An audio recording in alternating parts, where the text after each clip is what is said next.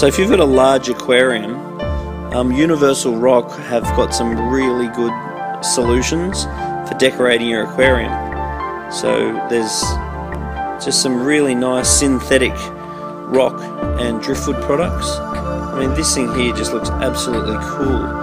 It's like a massive tree root. But once again, the advantage of all this stuff is it is hollow, so it doesn't take up your water volume. So very large pillars like these things. So once again, if you have a large cichlid tank or a large shark tank or something that you want to decorate with large features, the realities of moving real rocks of this size is encumbersome. Whereas you can literally pick this up with one hand, no problem.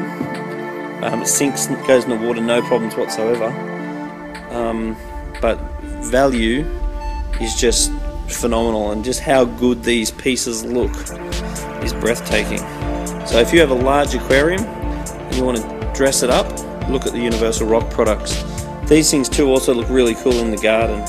So for both internal and external decoration for your house, you know, they're really something to consider, because they look great, they're relatively inexpensive and lightweight, so easy to work with, easy to maneuver, and